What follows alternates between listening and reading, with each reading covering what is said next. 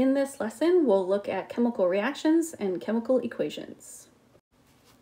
Chemical reactions are also referred to as chemical changes. This is where we start with some original substances and then we end up with new substances after the reaction is complete. Physical changes are changes that occur where it's the same substance before and after, like phase changes that we talked about earlier in the course. So how do you know if you are having a chemical reaction or a chemical change? Well, there are certain things that you can look for, such as the formation of a precipitate. So this is when you put two solutions together and a solid is formed. If a gas is produced, that's another sign of a chemical reaction. A permanent color change, or some kind of energy change. Heat released or absorbed will cause a change in temperature, but it could also be light. Here are some photos showing some chemical reactions or chemical changes. Over here on the right, this is the formation of a precipitate.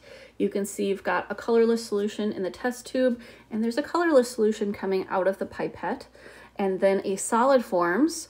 Eventually that solid will settle down to the bottom of the test tube.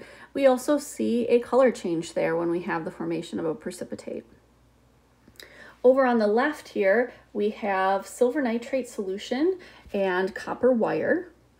And you can see a definite color change, right? We have a clear solution in the beginning and then a blue solution at the end. You can also see a substance has formed that is a different color than the copper wire was initially.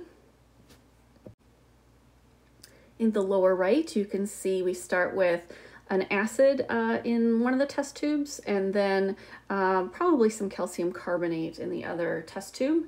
Put them together, we've got the evolution of a gas.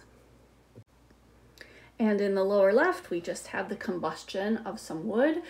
We've got some heat being given off there, definitely a temperature change occurring.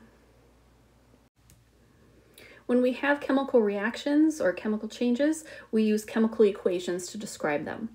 On the left side of a chemical equation are the reactants. That's what we start with. And then on the right side of the equation are the products, the things that are produced throughout the course of a chemical reaction. Reactants and products are separated by an arrow. The arrow means yields.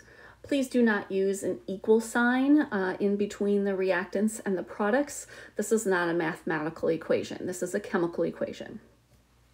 So you can see a couple of examples of some chemical equations that are written. We use the element symbols to represent elements and compounds. So instead of writing a sentence like solid sodium reacts with chlorine gas to produce or to yield solid sodium chloride, we can write a chemical equation to shorten that up. Also notice the labels that are next to each of the chemical formulas, like this little S right here stands for solid. We had a G right here for gas. We also can use an L for liquid, something like that. And then the little AQs here mean aqueous solution. And this is a solution where water is the solvent. So something, a solute dissolved in water, the solvent will give you an aqueous solution. You might also see any number of things written up above the yield sign. A specific temperature, a pressure, if a catalyst was used, or if the reaction was heated, maybe just the word heat. Instead of the word heat, sometimes you might see a little triangle. That means that the reaction was heated.